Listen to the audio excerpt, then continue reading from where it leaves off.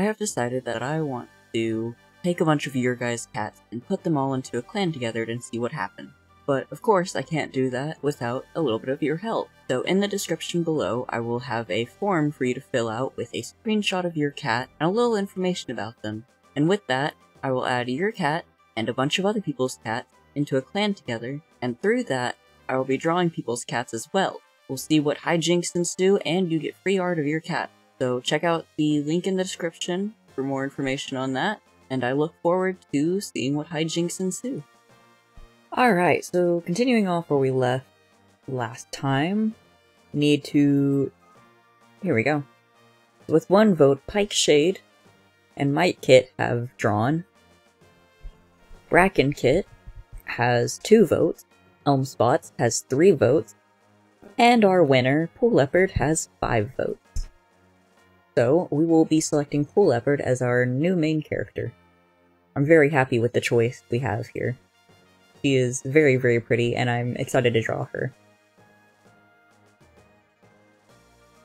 So let's see, let's update ourselves on all the clan and stuff now. We're on 17 moons. Oh no, our age is 17 moons. I don't remember how old our last cat was. But Pool Leopard is 17 moons. Clan is pretty big. Pool Leopard, we're gonna look at your family tree real quick. So your grandparents are Carnation Splash and Streak Star. Your parents are Barry, Fontrot, and Olive Mallow. I think Barry was your birth parent, and the other 2 were your adopted parent, if I remember correctly. Your parents' siblings were Cedar Grove and Mite Tail. And then your sibling is obviously Elm Spot. And let's look at your relationships, let's see. So, you respect Cotton Trot, Olive Mallow you like a lot. You don't really care for Dahlia Snap, or Droplet Snarl, or anybody. You really respect Copper Ghost. I forgot how cool of a name Copper Ghost is. Elm Spots you kind of like, and kind of are comfortable around. You trust more than most cats at least, but you don't have any really strong relationships. Your strongest relationship is a platonic one with Olive Mallow. Yeah, but Pool Leopard's grieving right now because their parent was obviously killed last moon or 2 ago. The old Clint died of green cough. I didn't even notice this until just now. Oops. So I think I'm just going to read the ones that have to do with our character because, you know, we wouldn't know about all the rest of this. So Olive Mallow is surprised by Pool Leopard being thoughtful. Oh, Edelweiss Goose confessed their feelings to Olive Mallow, but they got rejected. Oh no, Beoglint got a freaking mate right before dying. Oh, Copper Ghost, I'm sorry. Pool Leopard wishes they could get their pelt to shine like Downy Spots. Bracken Kit reminds Pool Leopard to grab something from the fresh kill pile if they haven't already. Well, that's sweet. Bracken Kit's, you know, looking out for Pool Leopard. They can see that Pool Leopard's grieving and not feeling the best, and, you know, stepping forward to try and help. During a training session, you squeak your paw. Great, so we're grieving, and now we have an issue with our paw. Tension rises between the clans. Ooh. You remain vigilant, ready to leap at your clan's defense. Well, maybe rest your paw a little bit before then, please. You share a quiet moment with your leader, which is their grandparent, by the way. Their gaze meeting yours with unspoken understanding. You playfully spar with an apprentice. Their improving skills bring a grin to your face. Oh, an illness sweeps through their nursery. Your heart aches as you deliver herbs to these stricken kittens. This is Pool Leopard's grieving, has a twisted paw, and is still coming through and trying to help everybody as much as they can. Yeah, Beoglint, everybody's upset about. Copper Ghost looks at the cat sitting vigil for Beoglint and wonders how any of them will cope without Beoglint in their lives. Cats offer Copper Ghost comfort and care. They refuse all of it. Man, I'm sure Pool Leopard's, like, trying to comfort them and being like, oh, I understand, I just gone through the same thing. You know, like a death. But Copper Ghost just needs some time alone. Yeah, here's Copper Ghost. Definitely grieving. Yeah, you're still grieving, and I think you have a twisted foot, don't you? You might just be grieving. Your twisted foot might have not have been an actual condition. Might have just been uncomfortable. During a gathering, tensions rise between the clans. You remain vigilant, ready to leap to your clan's defense. So, same thing as last moon. Our clans are not getting along. You journey to another clan to deliver a message, the unfamiliar territory stretching out before you. So I imagine, you know, one of the clans we seem to be having rivalries against, and so we're trying to make allies with the other clans as quickly as possible. It'd be a very smart thing to do. So hopefully that's what we're planning to do. You and your patrol successfully chase off a rival clan. The victory yowls echo through the forest. I'm assuming it's this one that we keep having tension with. Like, that's probably the one that we chased off. That's probably why we're having... No! The past moon, Bracken Kid has taken their place in Star Clan. Dropaclat mourns their loss, and the clanmates will miss the spot that they took up in their lives. Moments of their life are shared in the stories around a circle of mourners, of those that were closest to them, and take them to their final resting place. Why did Bracken Kit die? What happened? Whoa. We got somebody named Moonflame. That is a rad name. Poppykit sees Moonflame arrive in the clan and offers to show them around. Let's see, who are you? Oh, you're awesome. Moonflame is a very fitting name for you. Just because of your, like, pale coloring and the little flame-tipped ear. And the yellow eyes, like, it all...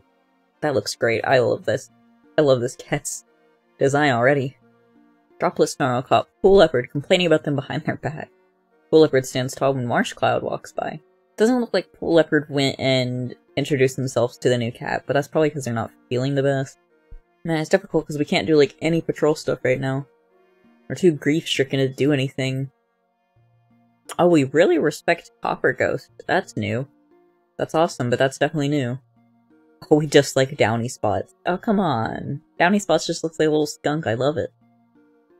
Pool Leopard thinks to themselves that they can't let these feelings consume them. Instead, they have to learn to live with it. A trespassing loner challenges your patience. You manage to chase them off without a fight. An earthquake rocks your camp. You help them calm the frightened kittens. You get into a spat with a clanmate over prey, tempers flare, but eventually a resolution is found. So it sounds like Pool Leopard is finally getting over their grieving that they've been dealing with lately. That's awesome. It means we can finally go on patrols again. Even though they're excited to finally be made an apprentice, it takes a bit of coaxing by Cosmospark for Might Kit to stand forwards for their ceremony. Cosmospark watches in pride as they're named Might Paw and touches nose with Cedar Grove. Cosmospark is watching with pride as Poppy Paw is named and given to Riftleaf to apprentice under. They know that Riftleaf was a good choice. Dang, so we don't have an apprentice yet, I don't think. Maybe we do. Hold on. Do we have an apprentice? No, I didn't think so. Okay. Man, almost none of these are about Leopard. Pool Leopard must keep to herself a lot. Whoa, Pool Leopard wonders what Peach Spore thinks about mate. Pool Leopard, are you crushing? I think Pool Leopard might be developing a crush on Peach Spore over here. Yeah, Peach, oh, you are developing a crush, look at that. Very small, but still there. The deputy is forming a border patrol. Do you want to volunteer? Proceed. You volunteer for the patrol, but get distracted and miss marking a sit marker. Your mistake is pointed out, but forgiven. Yeah, Pool Leopard's had a little bit of a break from patrolling and all this, and, you know, needs a little bit of a refresher getting back into things now that they're past their grieving. You share a haunting tale with the apprentices. Pool Leopard, I swear, you just like to torment the little apprentices so much. You lead a patrol to mark the boundaries of your territory. The scent of home fills you with a sense of pride and belonging. So I assume since they missed the scent marker last time, they're kind of having to make up for it. And so they're leading patrol to go mark stuff this time. You take part in an unsuccessful raid against another clan. The defeat stings, but you retreat with your head held high. You try to sneak up on an elder for a playful scare, but your loud purring gives you away. I wonder if this elder was their grandparent and they're trying to sneak up on one of their grandparents. Just trying to play along with them and stuff. Seems like a lot of people are getting past their grief recently of people passing away. And also a lot of people have gotten over stuff like running nose. Downy Spots said they'd cover for Pool Leopard, but when it came time, they got Pool Leopard in trouble. We do not get along with Downy Spots at all. Like, I think we hate you. Like, our relationship with you just keeps getting worse and worse. It's still just a very small amount of dislike, but, you know, not very good. During a hunting patrol, you spot a large, plump squirrel. However, it's close to Dappled Clan border. Crossing it could lead to a skirmish. I think we're feeling brave. You attempt to catch a squirrel, but a dappled clan patrol spots you. A fight ensues, and you return to your clan empty-pawed. Okay. Well, maybe we shouldn't have felt brave then, huh? I wonder, Peach Spore, what do you think about us? Uh-oh, you have romantic like Cradle Whiskers. You have a small crush on us, though. That's looking hopeful. Dude, Riftleaf and Stagtail are like your best friends ever, though. Look at this. Hold on, you're related. Hold on. Those your siblings, then? Yeah. So you three are, like, very, very close. Let's see how our apprentices are doing. Got Might Paw, who is a lot different than the last time we looked at him. And Poppy Paw. They're both very cute. I think Copper Ghost is probably one of my favorite names. Something about it it's really cool sounding. And I really like Downy Spot's patterning, like, he looks awesome. Moonflame is a very cool name, both like, just very cool sounding and also very fitting, I feel like. Edelviscus is a freaking tongue twister to say. I swear, it's a long name. Oh, you're non-binary. I didn't even notice your gender change. A prophecy from StarClan leaves you and your clan anxious. The days become a blur of preparations and precautions. A flood threatens your camp. You aid in frantic efforts to evacuate and save as much as you can. Okay, well, StarClan was like, yo, we're about to flood your camp. And we're like, okay, besties. We'll fix it. Oh my gosh. Streakstar was mauled by dogs and lost all of their lives. They lost their last life and have traveled to StarClan. Streak! Oh my gosh. You lived 150 moons, though. That's ridiculous. Okay, well, I wonder who the new leader's gonna be. I mean, probably the deputy, but I wonder who the next deputy is gonna be, then. Poolibert is talking with Marsh Cloud. So here we go. Cotton Star is now the new leader. To your leader ceremony. Cotton Trot leaves to speak with StarClan. They close their eyes and are immediately surrounded by loved ones, friends, and clanmates who have passed on. Stars shine throughout their pelts, and their eyes are warm as they greet the new leader. Bright Freckle dips their head in greeting. Energy surges through Cotton Trot's pelt as they receive a life for acceptance. They reassure Cotton Trot that they are almost done. There's no doubt in Yokai's eyes that StarClan made a good choice in leader. Cotton Trot has demonstrated their faith in StarClan time and time again, and it is their honor to give them a life for bravery. When Stableback presses their nose against Cotton Trot's head to give them for mercy, they swear they can already see a starlight in their fur. Cotton Trot walks up to Cotton Trot, offering a life of sympathy. Aww. They smile and state that the clan will do well under Cotton Trot's leadership. Man, our past cat really did just, you know, talk to them personally. Glowkit nearly sprints out of the crowd, caught last moment by an older StarClan cat who gives a sharp but endearing whisper before setting back down. Glowkit continues forward towards Cotton Trot, but slower this time. They contain their excitement when they give a life for patience. They press themselves tightly. Patience, really, after you just got, like, told to be more patient. Bro, you learned that lesson quick. They press themselves tightly against Cotton Trot's legs before returning to the ranks of StarClan. Rosipad strides forward, an energy in their step that wasn't present in their last moments. They give a life for persistence. When Carnation Splash presses their nose against Cotton Trot's head to give life for strength, they swear they can already see starlight in their fur. Polygale approaches, a warm smile on their face. They offer a life for wisdom, whispering to take care of the clan the best that they can. Finally, Streakstar steps forward. There's pride in their eyes as they stare into Cotton Trot's eyes. They give a life for loyalty to their clan. Streakstar hails Cotton Trot by their new name, Cottonstar, telling them that their old life is no more, and they are granted guardianship of Droplet Clan and are told to use their new power wisely. Their group of starry cats yowls Cottonstar's name in support. Cottonstar wakes up, feeling a new strength within their body, and know that they are ready to lead the clan. So if Cottonstar is our new leader, who is our new deputy? I don't think we have one yet, 'cause you're a medicine cat. So I guess we'll see soon. During a patrol, you spot a strange wooden path that's slightly elevated. It has some birds on it. What is this? Are we looking at a perch or a fence or something?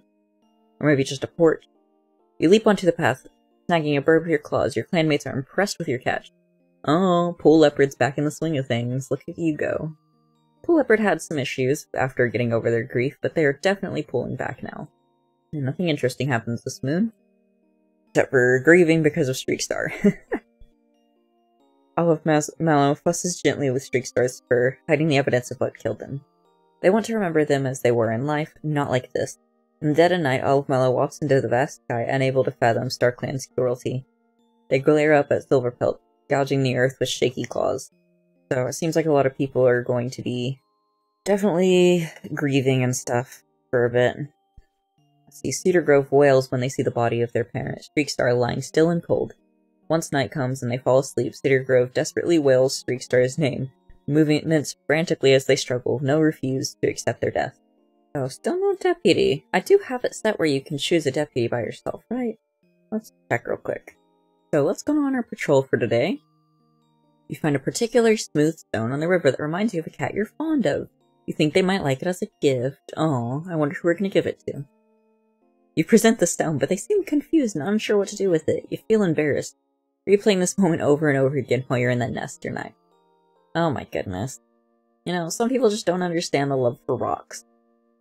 Ooh, you're standing amidst your clan. Your eyes on Cotton Star and Podpaw. Cotton Star's voice echoes through the clearing, announcing your new role as mentor to Podpaw. Shocked, you feel a swell of excitement rise within you. You step forward, meeting Podpaw's gaze. The younger cat's eyes are full of excitement and respect. You touch your nose to theirs, a traditional knowledge of your new bond. Pulling back, you make a silent pledge to Podpaw to make them into the best warrior. So did somebody have kittens recently and I didn't see? Yeah, Podpaw, where'd you come from? Oh, you're formerly a rogue. Okay. So you got brought in and then you were given to me. That's awesome. I'm very glad that I was considered to be their mentor. Lead a hunting party into territory and your keen senses turn into every rustle and movement around you. During the day, you take a quaint moment to survey the clan's territory from a vantage point of a tall oak. Very cool. Pool Leopard is having a wonderful time discussing recent clan news with Poppypaw. See, Pool Leopard... Oh, wait, hold on. Pool Leopard. We're the new deputy? Oh, you know, I'll take it. That is very cool, though. What the heck? See, what does our relationships look like? We have a platonic like towards Olive Mallow still. A platonic and a little bit of a crush on Peach Spore. We respect Kaiiquz, but other than that, not a lot of changes have happened, no.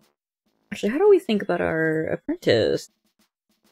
Do we have them on here yet? I guess not.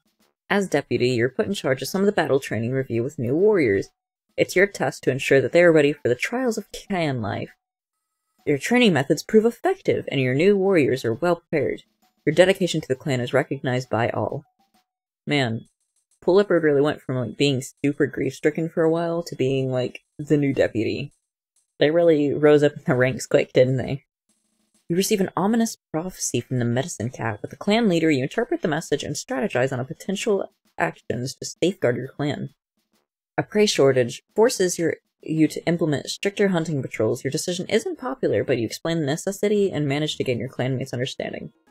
So, yeesh, seems like a lot of stuff is happening. A severe storm devastates part of your camp. You quickly arrange for repairs and organize temporary shelters for the affected clanmates. It seems like StarClan was trying to warn us that like these storms would, you know, destroy part of our camp and make a prey shortage and all this other stuff happen really quickly.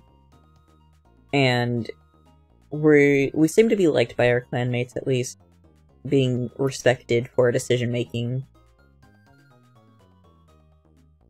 Seems like we get along with our leader really well, too, just based on how we do stuff around here. Mightpaw's penchant and even for getting into and even starting trouble has almost made Cottonstar hold back on making them a warrior. However, Cottonstar can tell that Mightpaw has been trying really hard lately to make it up. It would feel cruel to make them wait any longer. So Cottonstar names them Mightnose in honor of their enthusiasm. That's cute. Riffly stiffs in the crowd, chest puffed out in pride as they watch Poppypaw be named Poppyslip and honored for their affection. They consider themselves lucky to be able to train such an amazing young cat and look forward to seeing the warrior they become. Aw, Podpaw's already graduating. We barely got to have time with them as an apprentice. But Cottonstar is not quite sure that Podpaw has outgrown their childish quirks or the love of prank. They welcome them as a full warrior into the clan and name them Podsolar after their lightheartedness and resilience. Dahlia Snap is expecting Kit. They chose to continue their duties as usual for now. So who are you having kits with? Probably Marsh Cloud, if I had to guess. Geez, 140 moons, you're about to be older than the leader. Bull Leopard had Olive Mallow bump into them and they didn't even apologize. Low negative effect. Well dang. Oh no, Droplet Clan does not have enough medicine cats. Some sort of pest got to the herb stores and completely destroyed them. The medicine cats will have to clean it out and start over anew. Cotton Star no longer has green cough. Dahlia Snap seems to be getting over their morning. Marsh Whisker. Cosmos Spark got frostbite. Lots of stuff going on. I feel like Kaiiquz would be a good medicine cat. A harsh leaf bear is approaching, and you're tasked with devising a strategy for the clan's survival. Your strategy of rationing and sharing heat provides effective, ensuring the clan's survival through leaf bear. Your foresight is commended by the clan. So it's not winter yet, but it's getting pretty dang close, it seems. Uh-oh. You receive an ominous prophecy from the medicine cat with the clan leader. With the clan leader, you interpret the message and strategize on the potential actions to safeguard your clan. You overlook the signs of fatigue in a clanmate and push them to join another patrol, resulting in their exhaustion. Oh man. Make an error while locating nests in the warrior's den, leading to a night of discomfort for some warriors. Dang. Seems like I'm slipping up in my role to be deputy now. Oh, Ripsleaf is now expecting kits too. Kaiiquz visits Elder Clan to congratulate them on their new medicine cat. Oh. So, seems like Kaiiquz was, also chosen to be a medicine cat that moon, so they probably wanted to go kind of learn what it feels like to be a medicine cat. Fuzzy Fur visits the other medicine cat. Downy Spots confessed their feelings to Mightail, but got rejected.